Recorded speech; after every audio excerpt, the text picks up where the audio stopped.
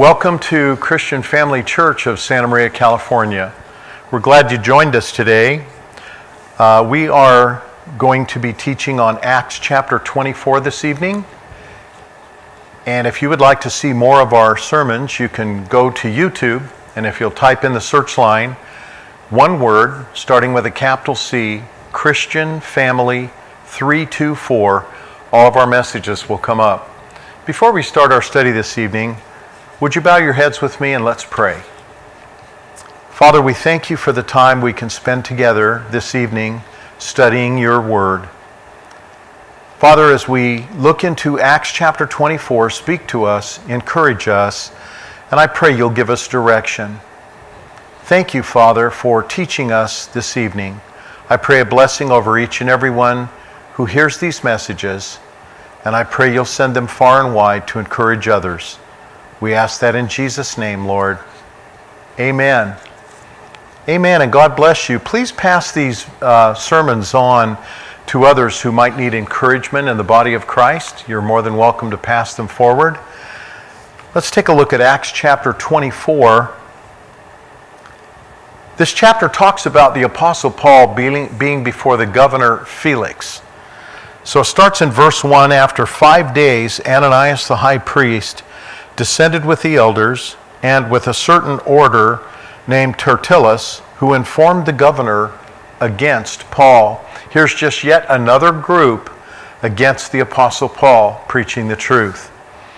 Verse 2 says, when he was called forth, Tertullus began to accuse him, saying, seeing that by thee we enjoy great quietness, and that very worthy deeds are done unto this nation by thy providence. So now he's buttering up Felix, the governor. He said, we accept it always and in all places, most noble Felix, with all thankfulness. Notwithstanding that I be not further tedious unto thee, I pray that you would hear us of your clemency for a few words. For we have found this man a pestilent fellow, and a mover of sedition among all the Jews throughout the world, and a ringleader of the sect of the Nazarenes, who also has gone about to profane the temple, whom we took and would have judged according to our law. But the chief captain Lysias came upon us, and with great violence he took Paul away out of our hands, commanding his accusers to come unto you, by examining of whom yourself you may take knowledge of all these things whereof we accuse him. And the Jews also assented, saying that these things were so. So let's go through verse 9 to start with, and then we'll continue from there. In verse 1, the Jews bring an attorney who is well versed in Roman law in order to bring charges against Paul before the governor Felix. So they've chosen a well-spoken man to come. And you know, I just want to say this before we start this study. It's not who's well-spoken. It's who speaks the truth. We've had past leaders, past governors who have been very smooth talkers, but they were deceitful and they were liars, and they caused the people to be under great burdens. And this seems to be what's happening here in Acts chapter 24 with Paul. They found someone who's an attorney, who's well-spoken, who's a smooth talker, but he's speaking nothing but lies. So let's take a look at 1 Peter chapter 4. 1 Peter chapter 4, verses 12 through 14. And I always believe when we teach the Word of God, it should apply to us in this day and age as well. These are great stories to study, but the question would be, how does this apply to us in our time? So in 1 Peter chapter 4, starting with verse 12, the Scripture says, Beloved, do not think it strange concerning the fiery trial which is to test you, as though some strange thing were happening to you. You are to rejoice inasmuch as you are partakers of Christ's sufferings, that when his glory shall be revealed, you may be glad also with exceeding joy. If you were reproached, and Paul certainly was here in this chapter, if you were reproached for the name of Christ, happy are you. For the Spirit of glory and of God rests upon you. On their part he's evil spoken of, but on your part he is glorified. Jesus spoke this scripture in the book of Matthew. He said, "Blessed are you when men persecute you and cast out your name as evil and say all manner of things against you falsely. For so did they persecute the prophets which were before you. But woe unto you when all men speak well of you, for so did they speak of the false prophets." So as a Christian, we can't expect everyone to agree with the truth. There will be many that will come against us, especially in our land, where people are just as deceived as they could possibly be by the fake news media, by all the TV programs that are just full of violence and lies and extortion, all kinds of crazy things happening in our land. The Bible says, "Blessed is the man who walketh not in the counsel of the ungodly, nor stands in the way of sinners, nor sits in the seat of the scornful. But his delight is in the law of the Lord, and in God's law will he meditate day and night." And that's what we need to be doing. I believe as Christians, we need to shut off the TV, and we need to start spending more time in God's Word so that we'll know the truth and not be sucked into all the lies that are so far spread among our people. In verses 2 through 9, the Jews bring their case before Felix the governor. We read that. But I'd like to go through some things. Verses 2 and 3, it's the attorney flattering Felix. So let's take a look at what God has to say about flattery. In Psalm chapter 5, verses 8 and 9, Psalms, the book of Psalms in the middle of your Bible. And if you look at Psalm 5, verses 8 and 9, the scripture says, "Lead me, O Lord, in righteousness because of my enemies. Make your way straight before my face, because there is no faithfulness in their mouth." That could also be interpreted, there's no truth in what they say. There's no faithfulness in their mouth. Their inward part is very wickedness. Their throat is an open sepulcher. They flatter with their tongue. I was on a Zoom meeting with some people in San Diego last night. One of our state senators was also on that Zoom meeting. And one of the things that was discussed is in San Diego, there were two banks that were burned to the ground. Chase Bank and Union Bank were both burned to the ground. And both of those banking companies put up signs outside their burned buildings that said, "Due to fire, this bank is no longer in operation." Well, the Christians in that community went by and put signs that said, "You can thank Antifa and Black Lives Matter that these buildings are burned to the ground." And now they say people that drive by see those signs and honk and give a thumbs up like, "Yeah, we want to hear the truth." Man, it's so interesting how the truth is so veiled nowadays. Think about this. Those buildings were burned by looters. They were burned by rioters. That wasn't a peaceful protest. It was a violent extortion against these banks. And so what happened is they burned them down, and the companies, afraid that they might suffer worse things, well, due to fire, no, due to rioters who burned the building down, the building is no longer in use.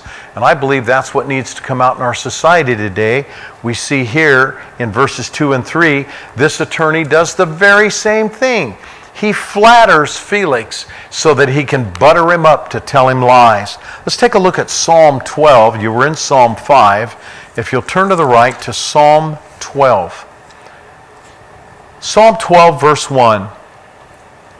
The scripture says, "Help, Lord, for the godly man ceases, for the faithful fail from among the children of men." How appropriate is that for our time? Verse 2, "They speak vanity, everyone with his neighbor. With flattering lips and a double heart do they speak. The Lord shall cut off all flattering lips, and the tongue that speaketh proud things, who have said, Well, with our tongue we will prevail.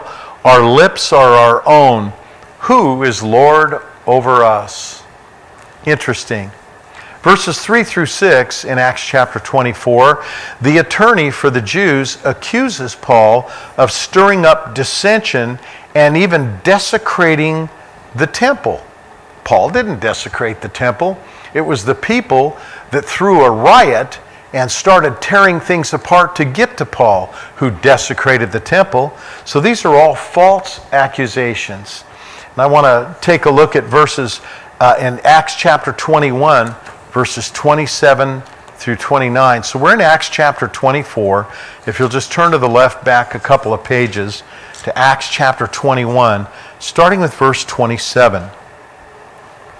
Now the scripture says, when the 7 days were almost ended, the Jews which were in Asia, when they saw Paul in the temple, they stirred up all the people and laid hands on him. They cried out and said, Men of Israel, this is the man that teaches all men everywhere against the people and against the law and this place. And furthermore, he's brought Greeks also into the temple and has polluted this holy place. For they had seen him before in the city with Trophimus, an Ephesian, whom they supposed that Paul had brought into the temple. So I find it interesting that it was the Jews that stirred up the multitude. And then in verse 29, they supposed that Paul had brought in Trophimus into the temple instead of getting the facts. And so in verse 7 through 9 of Acts chapter 24, the attorney even stretches the truth further by accusing even a Roman commander, whose name is Lysias, of stopping the justice that the Jews wanted to do to Paul. So here now, not only are they attacking Paul, but they're attacking the governor's Roman soldiers for trying to protect him against the mob. Let's take a look at that. Acts chapter 23, Acts 23, verses 7 through 10. You'll remember this as we studied it last week. Let's start with verse 6. Now when Paul perceived that one part of the Jews were Sadducees, they don't believe in the resurrection, and the other were Pharisees, he cried out in the council and said, Brethren, I'm a Pharisee. I'm the son of a Pharisee. Of the hope and resurrection of the dead, is that what I'm being called in question for? Verse 7. When he has said so, there arose a dissension between the Pharisees and the Sadducees, and the multitude was divided. Verse 8 says, the Sadducees say there's no resurrection, neither an angel or spirit, but the Pharisees confess both. And there arose a great cry, and the scribes that were of the Pharisees' part arose and fought with the others, saying, We find no evil in this man. But if a spirit or an angel has spoken to him, let us not fight against God. And when there arose a great dissension, the chief captain, fearing lest Paul should have been pulled into pieces by them, the captain commanded the soldiers to go down and take him by force among them and bring him to safety into the castle. So here again, the attorney stretches the truth by accusing the Roman commander of stopping justice. There was no justice. The Pharisees and the Sadducees were fighting amongst themselves. Again, more lies purported against the Apostle Paul. In verses chapter 10 through 21, I'd like to read those. We're back in Acts chapter 24, starting with verse 10 and going down through verse 24.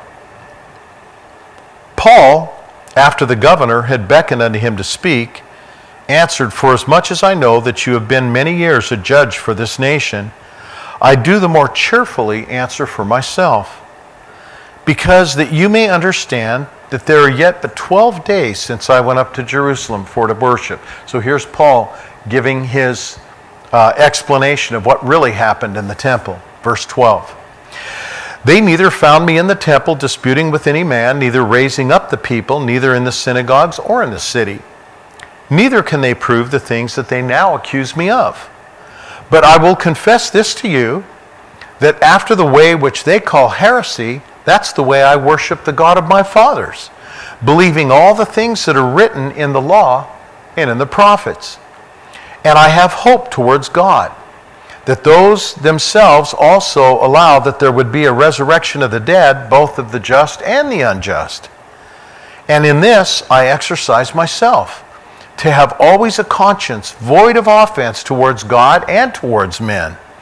Now after many years I came to bring alms to my nation and offerings, and whereupon these certain Jews from Asia found me purified in the temple, neither with multitude or with a tumult or a riot, who ought to have been here before you and object if they had something against me. Or else let these same ones here say if they have found any evil doing in me while I'm standing before the council. Except it be for this one voice that I cried standing among them, touching of the resurrection of the dead. And of course we read that in Acts 23, where Paul bid to the Pharisees, I believe the same thing you do, in the resurrection of the dead, the just and the unjust. He said, by that I'm called into question by you this day. In verse 22, Felix, when he heard these things, having more perfect knowledge of that way, or the way of Christ, he deferred them and said, when Lysias the chief captain shall come down, I'll know the uttermost of your matter. So it seems to me that Felix is doing an investigation here. It seems to me that Felix isn't just going to take the words of one side. He's going to get the entire story, so he invites the Roman commander to come. Verse 23, at that point he commanded a centurion to keep Paul and to let him have liberty, and that he would forbid no one of his acquaintances to come and minister or come to him. And so after certain days, when Felix came with his wife Drusilla, who was a Jewess, he sent for Paul and heard him concerning the faith in Christ. Do you see how God opens the door for the gospel? Even amidst lies and deceit, they brought this crooked attorney to try and twist Felix's heart, and yet Felix is turned towards wanting to hear about the gospel from the Apostle Paul. So let's go back here and take a look. Paul gives his defense before Felix the governor. Okay? So in verses 10 through 13, Paul refutes the false charges of the Jews. So let's take a look at what those charges were and why they were false. Acts chapter 21, so we have to go back into a little bit of history of where all of this started. Acts chapter 21, starting with verse 26. The Bible says, Paul took the men, and the next day he purified himself. Remember what we just read? Paul said he was purified in the temple. So he took the men and purified himself with them and entered into the temple as to signify the accomplishment of the days of purification, until an offering would be offered for every one of them. And the Bible goes on to say, when the 7 days were almost ended, the Jews which were of Asia, when they saw him in the temple, they stirred up the people and laid hands on Paul. Notice it's interesting. They accused Paul of stirring up the people, but the account in Scripture shows that it was the Jews that stirred up the people. Verse 28. And they cried out, saying, Men of Israel, this is the man that teaches all men everywhere against the people and against the law and this place, and further brought Greeks into the temple and has polluted this holy place. For they had seen him before in the city with Trophimus, an Ephesian, whom they supposed that Paul had brought into the temple.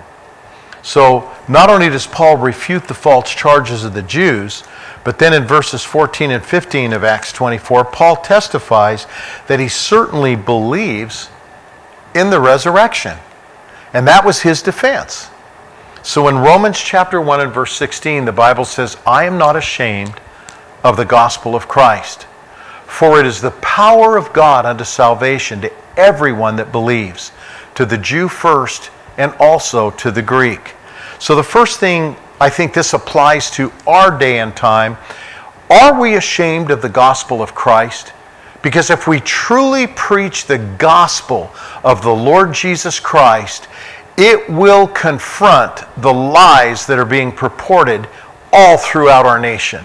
It will bring to light the hidden things of darkness. And you know what that brings? That brings persecution. And it makes me wonder why so many believers, so many preachers, so many people are trying to escape persecution when Jesus said, you have to pick up your cross and follow after me. If you try to save your life, you'll lose it. If you lose your life for my sake and the gospel's, you'll save it. He said, if they persecuted me, they're going to persecute you. If they hated me, they're going to hate you also, because they hate him who sent me. And it's amazing to me how so many are trying to escape persecution. That's what we've been called into, brethren. So Paul refutes and testifies that he certainly believes in the resurrection. And in 1 Corinthians chapter 15, he actually gives a discourse about the resurrection. So in 1 Corinthians chapter 15, starting with verse 1, Paul writes this to the church of Corinth regarding the resurrection of the Lord Jesus Christ. Moreover, brethren, I declare unto you the gospel which I preached to you, which you have received, and in which you stand, by which you were also saved, if you keep in memory those things that I preached to you, unless you have believed in vain. Because I delivered to you, first of all, that which I also received, how that Christ died for our sins according to the Scriptures, and that he was buried, and that he rose again on the third day according to the Scriptures. That is the gospel of the Lord Jesus Christ, the death, the burial, and the resurrection of Christ. In Romans chapter 10, verse 9, the Bible says, if you believe that God raised Jesus from the dead, and if you believe he's the Lord, you shall be saved. For with the heart man believes into righteousness, and then with the mouth confession is made unto salvation. Romans 10:10. So Paul first of all gives the gospel, the death, the burial, and the resurrection of Christ.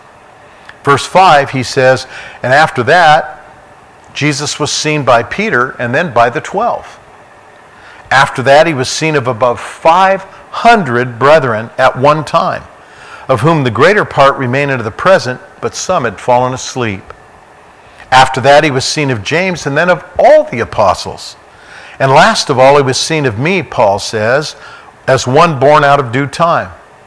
For I am the least of the apostles, and I am not meet to be called an apostle, because I persecuted the church of God.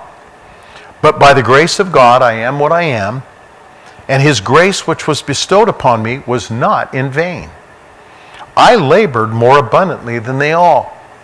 Yet it wasn't I, but it was the grace of God that was in me. Therefore, whether it were I or they, so we preach, and so you believed. Now if Christ is preached that he rose from the dead, how are there some among you that say there's no resurrection of the dead? And I believe he's speaking to the Sadducees there. If there's no resurrection of the dead, Christ hasn't risen. And if Christ hasn't risen, then our preaching is in vain, and your faith also is in vain.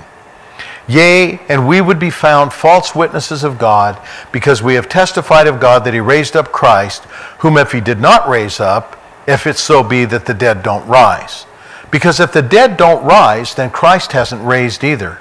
And if Christ hasn't raised, your faith is in vain, and you're yet in your sins. Then also those who have fallen asleep in Christ have perished. If in this life only we have the hope in Christ, we are of all men most miserable. Verse 20. But now is Christ risen from the dead, and he has become the firstfruits of them who slept.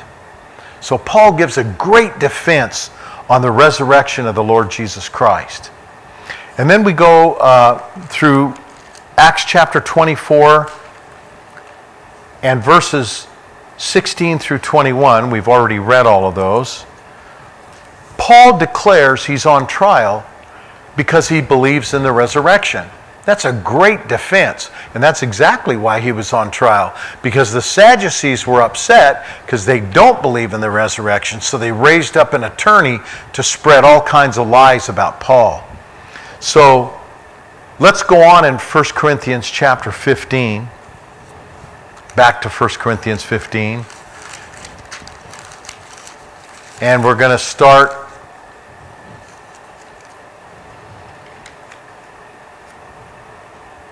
in verse 20, where we said, Christ is now risen from the dead and has become the firstfruits of those who slept. For since by man death came, by man also came the resurrection of the dead. The man Jesus Christ, of course. For as in Adam all die, so in Christ shall all be made alive. And then if you look at 1 Thessalonians chapter 4. 1 Thessalonians chapter 4.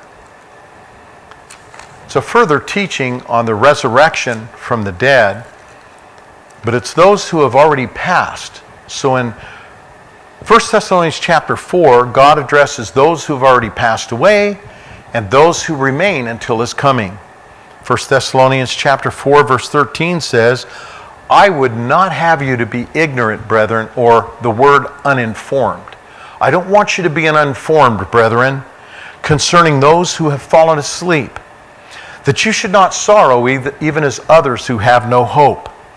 For if we believe that Jesus died and rose again, even those who were asleep in Christ, God will bring them with him.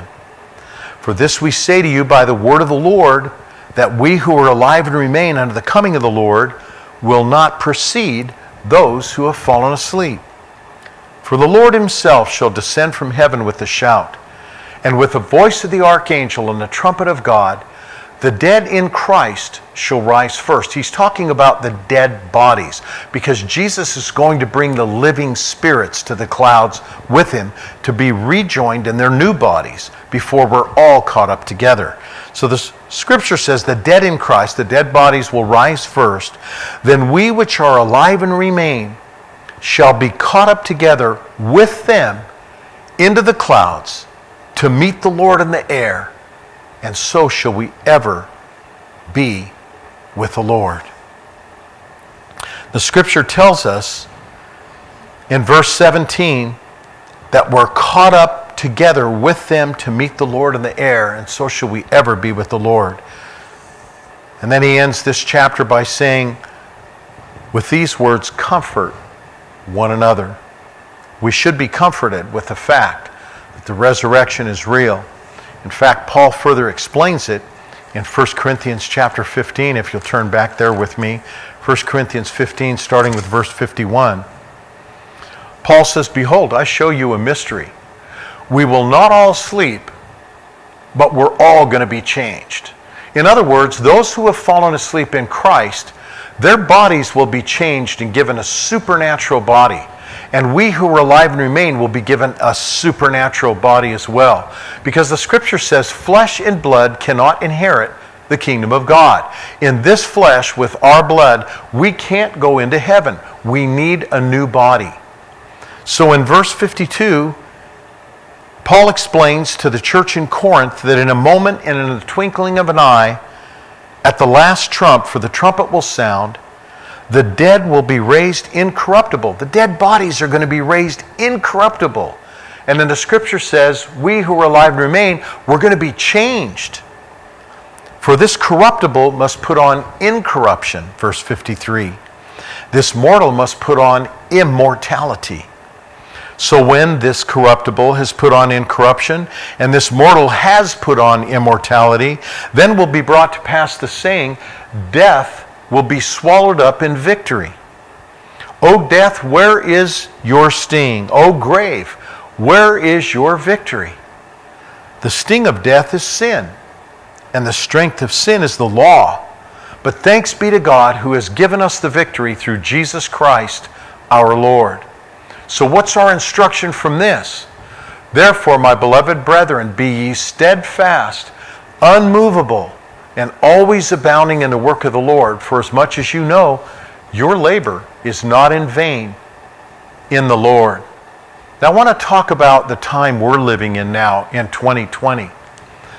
Because the churches have been shut down, because there's not as much fellowship as there was, we need to find inventive ways to meet again with one another.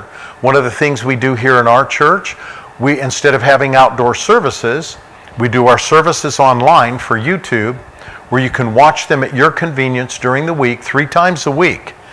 But the fellowship is important, so we have outdoor picnics at our church where people bring their own picnic lunch.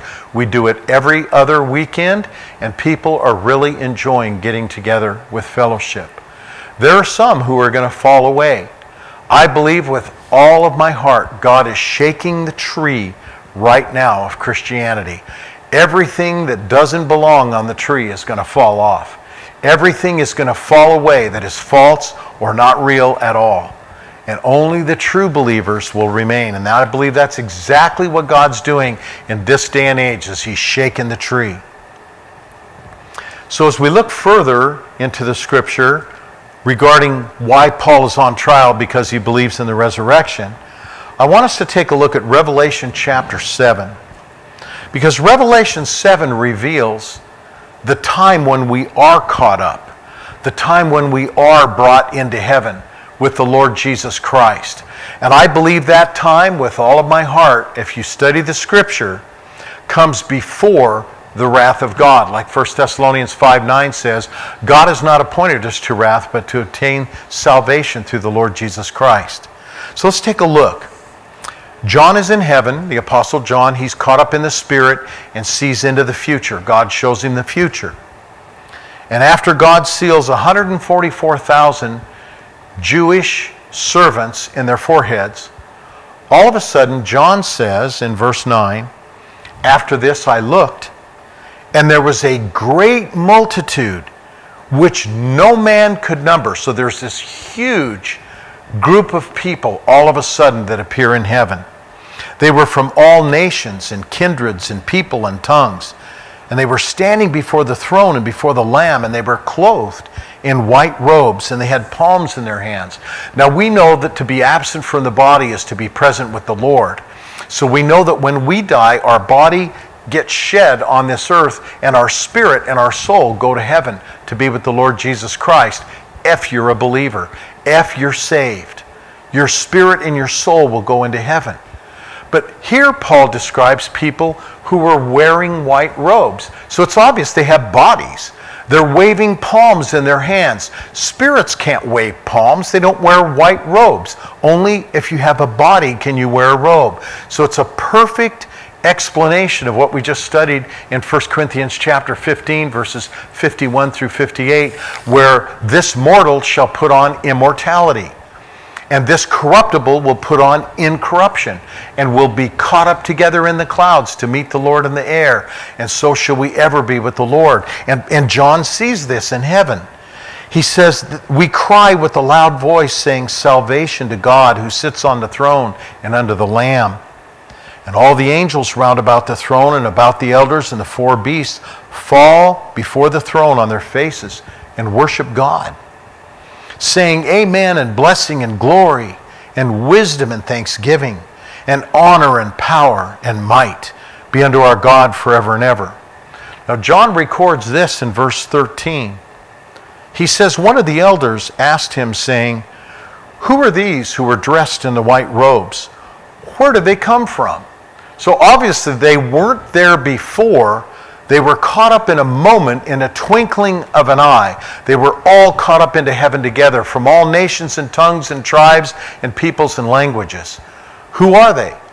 I believe it's the raptured saints off the earth. That's the only biblical explanation you can come up with. And that's found in Daniel chapter 12 through the book of Zechariah, in Matthew 24, in Luke chapter 21, in 1 Thessalonians chapter 5.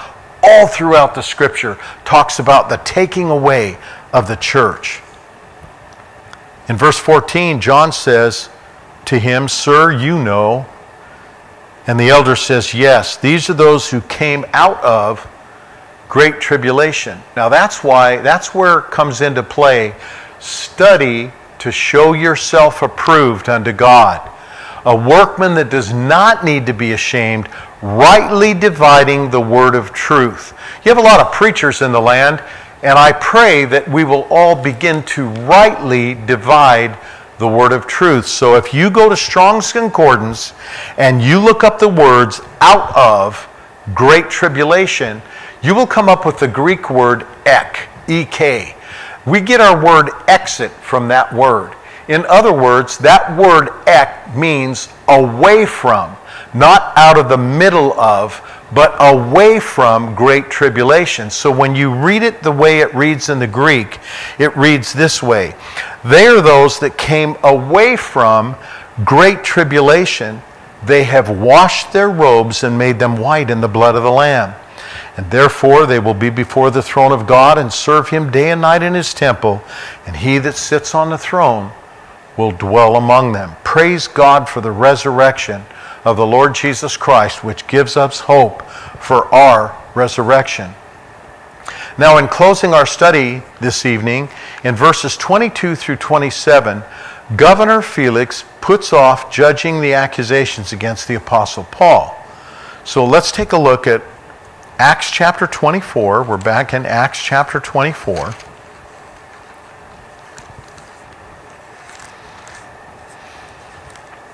And we want to start with verse 22. And when Felix heard these things, having a more perfect knowledge of that way, or the way of Christ, he deferred them and said, when Lysias, the chief captain, comes down, I'll know the uttermost, or I'll know more clearly about this matter. Verse 23. He commanded a centurion to keep Paul, to let him have liberty, that he would forbid none of his acquaintances to minister or come unto him. And after certain days, when Felix came with his wife Drusilla, she was a Jewess, he sent for Paul, and he heard him concerning his faith in Christ. And as he reasoned of righteousness, temperance, and judgment to come, Felix trembled. In other words, he was under conviction. The Word of God puts people under conviction. And he answered and said, go your way for this time. When I have a convenient season, I want to call back for you. So he hoped that money would have been given to Paul that he might loose him, and he sent for him more often and communed with him.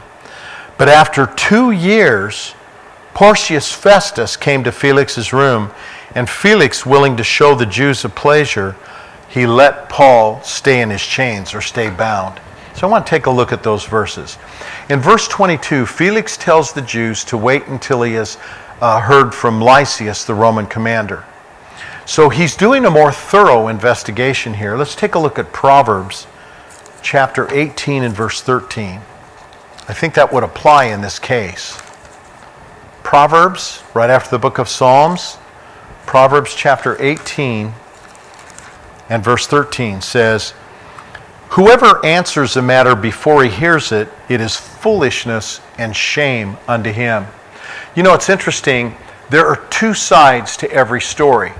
There's the lie, and then there's the truth. And unfortunately, what happens in our day and age, there's more lies being told over the internet, over TV, over the fake news media, that people rarely get a chance to hear the other side, which is the truth. And so, again, whoever answers a matter before he hears it, it is folly or foolishness and shame unto him. And then let's take a look at Proverbs 21 and verse 1. The Bible tells us that the king's heart is in the hand of the Lord. And just like the rivers of water, God can turn it whatever way he wishes. And that's one of the things we need to pray for our leaders in our country, is that God will turn their heart to do what's right instead of doing otherwise. So in verse 23, Felix orders Paul to be kept in custody, but also gives him freedom to be ministered to by his friends. So we're in Proverbs. Take a look at Proverbs 16 and verse 7. Proverbs 16:7 says, when a man's ways please the Lord, he makes even his enemies to be at peace with him. So I want to park right there for just a minute and just say this. I believe as preachers and teachers of the gospel of Jesus Christ, we have one allegiance, and that's to the Lord God. He commands us to preach his word, to be faithful in preaching his word, to reprove, to rebuke, and to exhort with all long-suffering and doctrine. So we either please God or we please people. You're never going to please all the people. It's best and it's right to please God. Those who love God will love you. Those who hate God will hate you no matter what you say. So when a man's ways please the Lord, he makes even his enemies to be at peace with him. And we see this with the Apostle Paul. Because his ways pleased the Lord, God opened the door for for the Apostle Paul to be free and let his friends come and minister to him, and for him to minister as well. And let's take a look at 2 Chronicles chapter 17. If you'll turn in your Bibles with me to 2 Chronicles chapter 17. We're going to go through verses 1 through 12. We're talking about King Jehoshaphat reigning well in Israel. Now Jehoshaphat and his son reigned in his stead and strengthened himself against Israel. He placed forces in all the fenced cities of Judah and set garrisons in the land of Judah and the cities of Ephraim, which Asa his father had taken. And the Lord was with Jehoshaphat, because he walked in the ways of his father David, and sought and did not seek unto Baalim. But he sought to the Lord God of his father, and walked in his commandments, not after the doings of Israel. Therefore the Lord established the kingdom in his hand. And all Judah brought to Jehoshaphat presents. He had riches and honor in abundance, and his heart was lifted up in the ways of the Lord. Moreover, he took away the high places, or the places of false worship, out of Judah. One of the things that you may not have noticed as we read this scripture in verse 2, he placed forces in all the fenced cities of Judah and garrisons in the land of Judah. In other words, he set up boundaries. He set up a wall. He set up boundaries to protect his country. He was a wise king because he listened to the Lord. In verse 7, also in the 3rd year of his reign, he sent to his princes, and unto Ben-Hail, and unto Obadiah, and Zechariah, and to Nathaniel, and to Micaiah, to teach in the cities of Judah. And with them he sent Levites, even Shemaiah, and Nethiah, and Zebediah, and Ashel, and Shemeroth, and Jonathan, and Adonijah, and Tobijah, and Tob-Adonijah, Levites, and with them Elishama and Jehoram the priests. And they taught in Judah, and had the book of the law of the Lord with them. And they went about throughout all the cities of Judah and taught the people. Man, if we ever needed Bible teaching, that's why we need it now. We need Bible teaching in the land. You know what the scripture says? I have so many people saying, why are people so gullible? Why are they believing the lie? Well, there's a very simple explanation. In 2 Thessalonians chapter 2, verse 10 through 12, the Bible says, now with all deceivableness of unrighteousness in those who are perishing, because they would not receive the love of the truth that they might be saved, God will send them a strong delusion, and they're going to believe the lie, because they would not believe the truth, but rather had pleasure in unrighteousness. So we have two choices on this earth. You either believe the truth, or God's going to send you a strong delusion, and you're going to believe the lie. And that's why we have so many people that are so deceived and believe the lie, even though it makes no sense to any of us who believe the truth. They're believing the lie because God sent them a strong delusion. Thus saith the Lord. 2 Thessalonians 2, 10 through 12. Romans 3:4 says, let God be true, and every man a liar. Verse 10 says, the fear of the Lord fell upon all the kingdoms. These priests were going around reading the Word of God everywhere. It's interesting. We've taken the Bibles out of schools. We've taken prayer out of schools. We've taken righteousness out of our courthouses. No wonder our land is upside down. But here in Jehoshaphat's land, the Bible says the fear of the Lord fell on all the kingdoms of the lands that were round about Judah, so that they made no war against Jehoshaphat at all. Also, some of the Philistines brought Jehoshaphat presents as well. Silver, and the Arabians brought him flocks, 7,700 rams, and 7,700 he-goats. And Jehoshaphat became great exceedingly, and he built in Judah some castles and some cities of storehouses. So it's real interesting when you follow the Lord, when a man's ways please the Lord, he makes even his enemies to be at peace with him. Such is the case with Paul. Verses 24 through 27. Paul preaches the whole truth to Felix, And that's what frightens Felix. Remember when we read the scripture in Acts 24? The Bible says Felix trembled and sent him back to his cell and said, I'll talk with you more about this later. When people hear the preaching of the truth, there's two responses. You either accept it or you come against it. You know, the Bible says we do greatly err. Mark chapter 12 and verse 24, Jesus said, you do greatly err, not knowing the scriptures or the power of God. And when the power of God comes forth in God's holy word, people either accept it and agree with God's word, or they get upset and they leave, and they get angry and they speak against the speaker. And it just shows you what's happening in our land today. The same that happened to Felix when Paul preached to him. So let's take a look at John chapter 16. I like what the Apostle Paul said to the Galatians. After he spoke the truth to them, he said in Galatians 4:16, am I therefore become your enemy because I have taught you the truth? That's so apropos for today. I've become some people's enemies because I speak the truth. That's on you, not on me. I speak the truth. I'm pleasing to God. You're upset with the truth. That's between you and the Lord. John 16, starting with verse 7. Jesus said, nevertheless, I tell you the truth. It is expedient for you that I go away. If I don't go away, the Comforter won't come. But if I leave, I will send him to you. And when he's come, he will convict the world of sin and of righteousness and of judgment.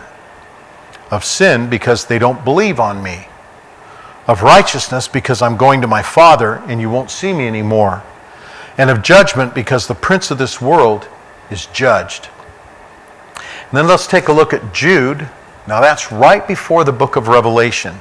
So if you go to the last book in your Bible, the book of Revelation, just one page to the left is the book of Jude. In the book of Jude, there's only one chapter. I'd like to take a look at verse 21 through 23. The scripture tells us as believers, we are to keep ourselves in the love of God, looking for the mercy of our Lord Jesus Christ unto eternal life. And on some, we're to have compassion. That's going to make a difference.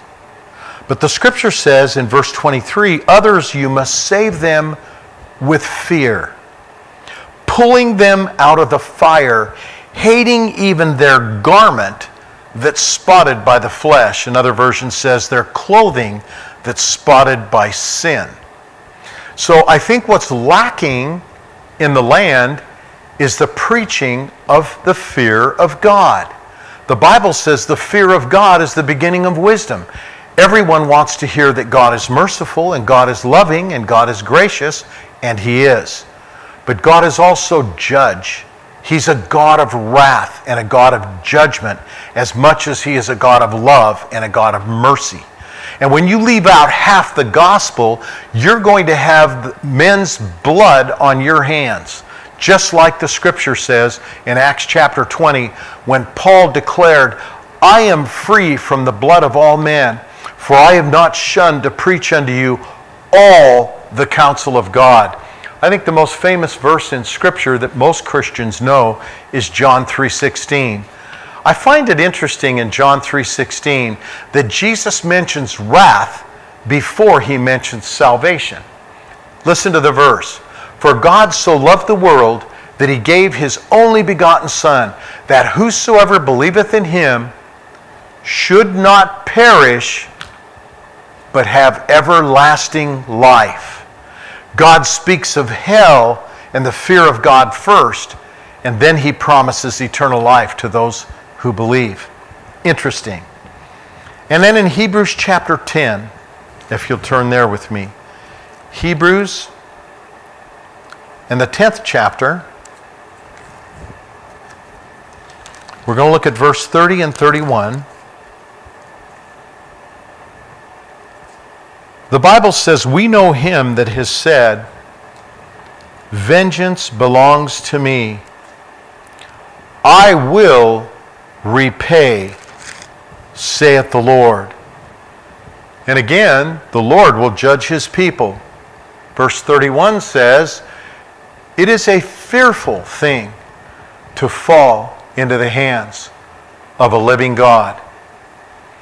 It causes me to tremble when I hear people speak great swelling words against the living God and against Christians and against the way of truth. Because the Bible says in Mark 8:38, every idle word that men will speak, they will give an account for it in the day of judgment. God says, for by your words you'll be justified, but by your words you will be condemned. Jesus Christ said those words in the book of Mark. By your words you'll be justified, but by your words you'll be condemned. And then as we end this study this morning, Governor Felix continues to have conversations with Paul, but in order to please the Jews, he leaves Paul in prison. So you can't walk both roads. You either walk in the light or you walk in darkness. You don't play both sides. You either please God or you please people. If you please God, you'll please the people who love God. You'll never please the people who don't love God, because it doesn't matter what you say, they'll twist your words and they'll hate you. Remember what Jesus said? If they hated me, they're going to hate you. If they persecuted me, they're going to persecute you also. It's time for us to wake up in the body of Christ and realize we're not here to please people. We're here to please the Lord and to preach His truth. And I'm telling you right now, today is the day of salvation. Now is the accepted time. This is the time for us to turn away from our sins and turn to the Lord Jesus Christ. Today is the day of salvation. Now it's the time. I believe God is on the way to come and take us off this earth. I believe the Lord is at the doors. Soon and very soon, I believe we will see our King. The only way out, the only way of escape. Jesus said it in John 14, I am the way, the truth, and the life. No man comes unto the Father but by me. Those are the words of Jesus, not mine. So Felix continues to have conversations with Paul, but he's double-minded. And the Bible says a double-minded man is unstable in all of his ways. He's like a wave of the sea, driven with the wind and tossed. The Scripture says, let not that man think that he shall receive anything from the Lord. So let's take a look at Galatians chapter 1, the book of Galatians, and the first chapter as we close here.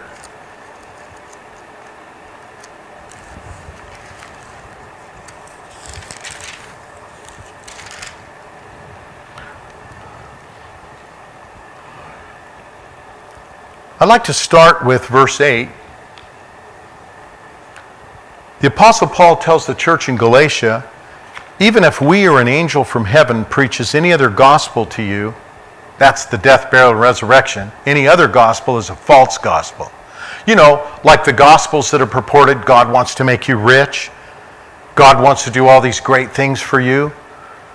God is not a heavenly bellhop that we just call when we need something. God is greatly to be feared in the congregation of the saints. It is a fearful thing to fall into the hands of a living God. And Paul puts it this way, if you preach another gospel, let him be accursed. That scripture comes from anathema maranatha, found in 1 Corinthians 16, verse 22. It means let him be cursed to the lake of fire for eternity. That's what it means. Eternal curse. Verse 9. Paul says, as we said before, so I say it again. If any man preaches any other gospel unto you, other than what you have received, let that man be accursed. Strong words. Verse 10. Paul said, do I now persuade men or God? Or do I seek to please men? If I please men, I cannot be the servant of God. Let me repeat that. If I please men, I cannot be the servant of God. Finally, we're going to end with Proverbs chapter 29, the book of wisdom. Proverbs 29, starting with verse 25.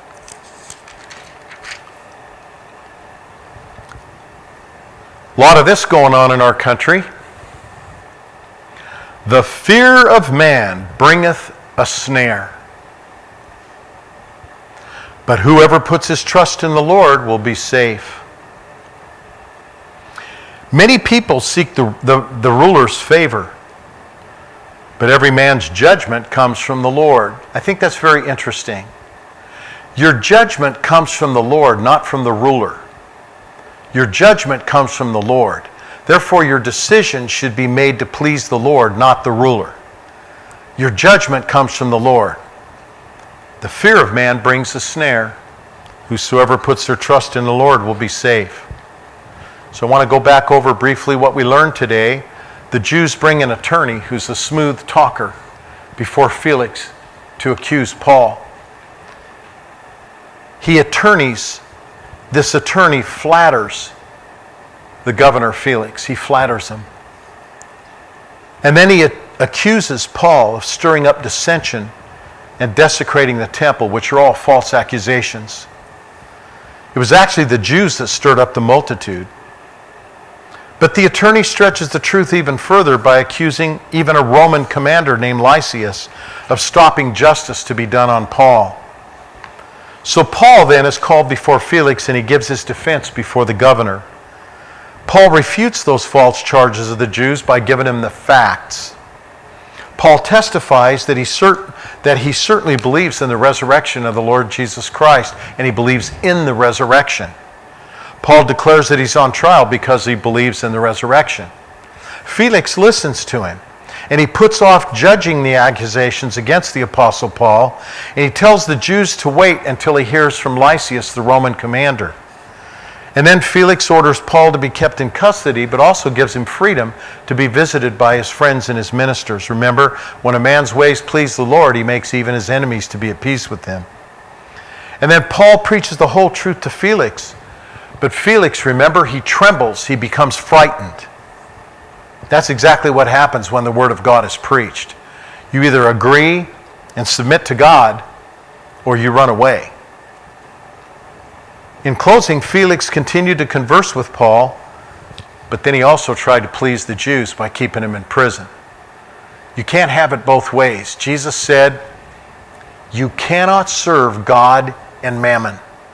You will either hate the one and love the other one, or you hold to the one and despise the other. You cannot serve God and mammon. I think there's some great lessons in here and some great lessons to be taken for the time that we're living in here in our country. I pray the Lord will help you to restudy this and see if these things aren't so. God bless you and thank you for joining us. Let's close in prayer. Father, we thank you for the time we've spent together today and ask, Lord God, that you would bless this word as it goes out over the airwaves. I pray that it will be spread far and wide to those who need to hear the truth of God, the message of encouragement and enlightenment, and those who need to be warned against the lies that are being spoken all across our land. Lord, I thank you for giving me the boldness to confront those things that are wrong. That's far too long in our country. The truth has not really been spread forth and the lies have not really been confronted. And now is the time when you're separating the true from the false. So help us to continue to preach the truth and expose the lies. Bless your people, Lord. Encourage them. Thank you for this time we've had to study your word. I ask it in Jesus' holy name. Amen. God bless you and thank you for joining us.